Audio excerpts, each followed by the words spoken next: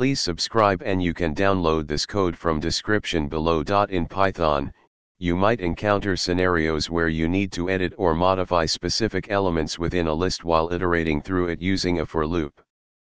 This tutorial will guide you through the process of editing specific list indices within a for loop, providing you with clear examples and explanations. Before diving into this tutorial, make sure you have a basic understanding of Python and lists. If you're new to Python, consider familiarizing yourself with the basics before proceeding. In Python, lists are ordered collections of items, and you can access individual items within a list using their index. A common use case is modifying specific elements in a list while iterating through it. This can be done using a for loop, and you need to be careful to ensure you're modifying the correct items. To edit specific list indices within a for loop, follow these steps.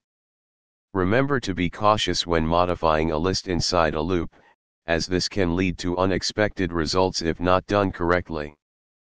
Let's go through some code examples to illustrate how to edit specific list indices within a for loop. In this example, we have a list of numbers, and we want to increment each element by 10. Output.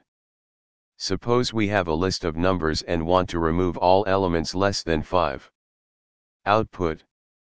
Note, be cautious when modifying a list while iterating through it, as it can lead to unexpected behavior.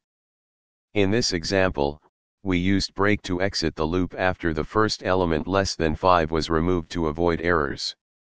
Editing specific list indices within a for loop is a common task in Python. By following the steps and examples in this tutorial, you should now have a better understanding of how to modify list elements during iteration.